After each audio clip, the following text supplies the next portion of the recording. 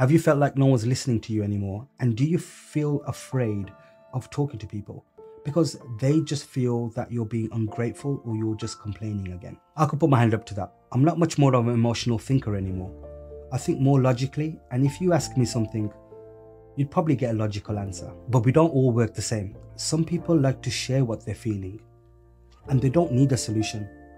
Sharing is the solution. They can still carry on. With logical thinkers, need to think logically and put things in place, think of the solution and action it. They're so busy actioning everything that they can't sit there and listen to somebody sharing for a long time, which makes things harder for the emotional thinker. Neither of them are strong or weak. They just work differently, and the biggest difference in them is normally male and female, but not always. So what do we do? Well, if you're talking to a logical thinker, then you need to always end with a positive. They love that because they are either waiting to give you the solution, and if you already give them the solution and you're happy with it, then they're all right with it and they'll listen to you more. I hope that helps, because sharing is the very most important thing in your recovery.